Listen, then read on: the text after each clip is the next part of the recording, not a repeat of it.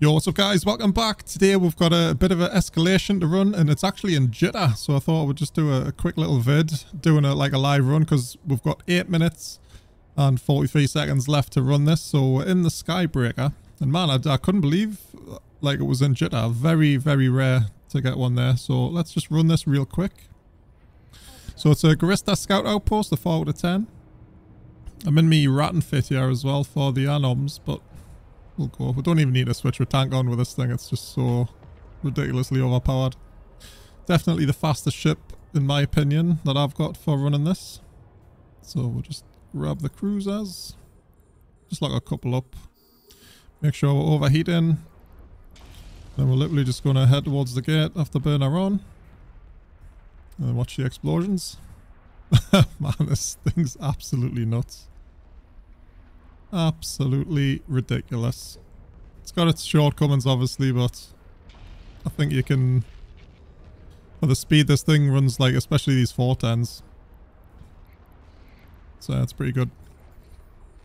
Yeah, let's just blast straight through this. See it chaining away there. Man, looks so good, eh? I might even be able to grab the Overseer's wreck as we go past. Just make sure we're overheating all the time. Might as well loot that just for the lulls.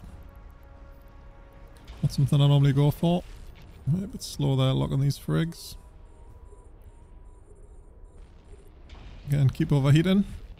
Just will take like basically no damage with this when we overheat. And there's always one, isn't there? Where was he? Was he back? Yeah, so we missed him from the initial. Let's just spam my jump here. But yeah, that's mega easy.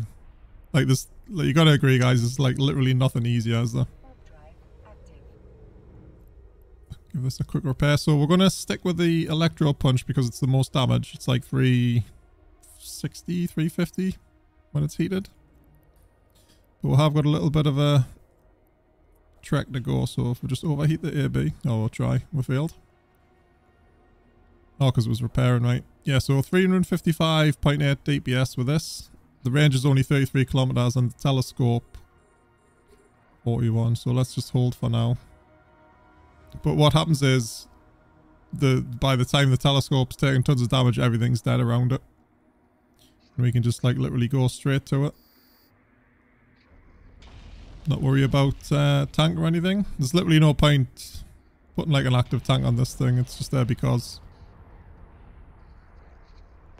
And really, like sensor boosters, like I would like another one, but the gun cycle time is a little bit longer than the target time, so you just balance them up and it's pretty nice. Yeah, you see all even the cruisers are getting melted there. Fingers crossed we get a good run. I didn't actually see the time as well that we had left, 5 minutes, so yeah, it's about 3 minute run time. Probably about 4 minutes by the time we blow this up. This is the only downfall of the ship, like the single target stuff. So it's not the best damage to kill this. But I think all the damage you make up, like not killing the rats or whatever. Because a lot of the time, like most cruiser ships would just go straight for the telescope and loot. Fingers crossed we got a good drop. I did another one earlier. We just got this Pithum EM. Not worth too much. Couple of mil. We're hoping for that sweet Pithum drop here. And then we've actually got tons to run, guys. I might tag these on to the end just quickly because these ones are low sec as well. We've got to go through Asbanon to get to these. Whatever you call it. That system. Abazon. So we might take the kiki. See what happens. Right, that's that one done. And we've got rip loot again. So not the greatest.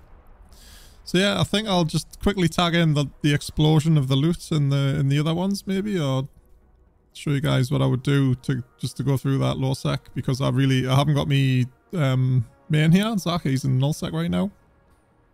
So yeah, let's switch ships and I'll just run you through the whole thing. Alright guys, so just about to jump into Abzon. And we're not scouting or anything, so we're going to try the micro warp drive cloak trick, just in case any of you guys don't know it, if you're a newer player or whatever. So it's really good for evading gate camps, and it usually is in here. The ship itself's not really like worth a lot. Say, well, a couple hundred mil. The pod's pretty expensive, but you know, we'll be able to get that out pretty quick. So yeah, let's see if there's a camp on the other side. Let's jump in. So what we need to do, as we're a line, we're gonna like activate both of these together. That's not even a camp, but I'll show you just in case, just on the off chance there was a camp, right?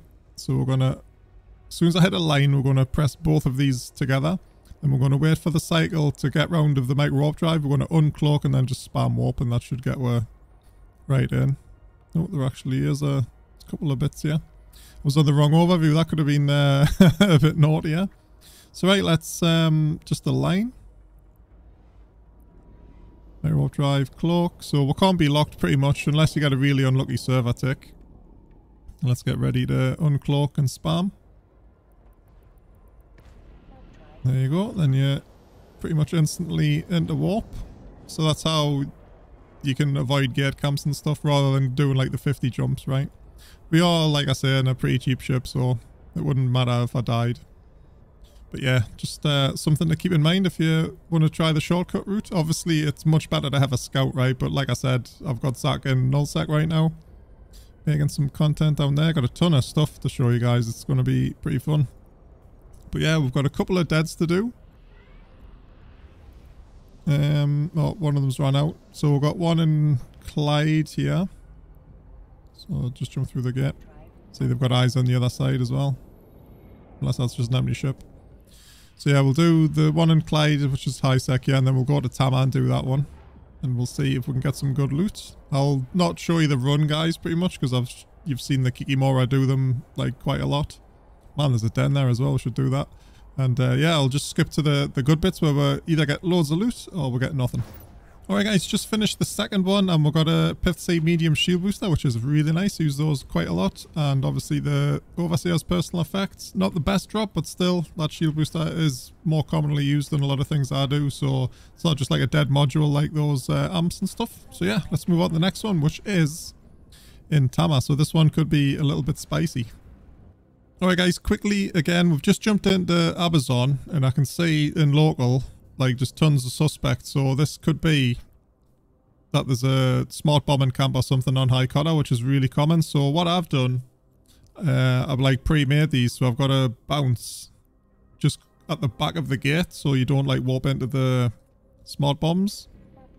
So I'll just show you that now, just so you can maybe make one yourself, you know, just come in a cheap frigate, like just with a micro warp drive fitted and make yourself a bounce, yeah. So basically, it's just a couple 100 kilometers off the gate, or somewhere warpable next to the gate, right? So let's have a look. We can actually give it a scan on the way. Yeah, so there's quite a lot of stuff there now, you can see. Some of that might be at the Citadel, though. Yeah, so there's a pretty big camp there right now. Doesn't look like there's any smart bombers, though. So we're free just to warp to the gate, yeah? Let's have a look where these guys are sitting. So that's another good little way just to avoid the smart bombs, right? And there we go. Nice and safe. Cool. Okay, rapidly approaching the Tama gate. There's got to be a camp in here, guys. Like, there has to be. Let's make sure I'm on the right overview. So I've got the agency tab ready so we can warp to the site if there's nothing here. Let's jump in, take a look. Might need to do the trick. There's quite a few nerds here. So we've got, not really a camp, we'll have a Punisher. Doubt that's going to do anything though. So we're free just to warp to our 410. Got the D-scan ready. Probably chuck a bit closer, depending on where the dead is. We can just keep an eye out for people coming close or whatnot. Even if someone does jump in, I think we'll have a good little fight. So yeah, if someone jumps in, I'll get back to you. This is the last one we've got to do today. Let's hope it's a good one. I think we've been pretty bad luck, actually. Oh yes, nice little pith seed there.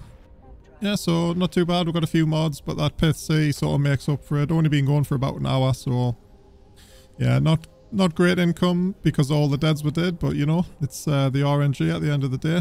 And hopefully you guys picked up a couple of tips there from getting into low sec and out of low sec a little bit safer. Usually if I'm in the Kikimora here, I would use an Afterburner just to mitigate more damage, just to make it a bit safer. And yeah, no cloak because it takes a little bit longer to lock things as well, which is a bit of a pain for this. But yeah, that's it guys. Hopefully you enjoyed, and I will catch you in the next one.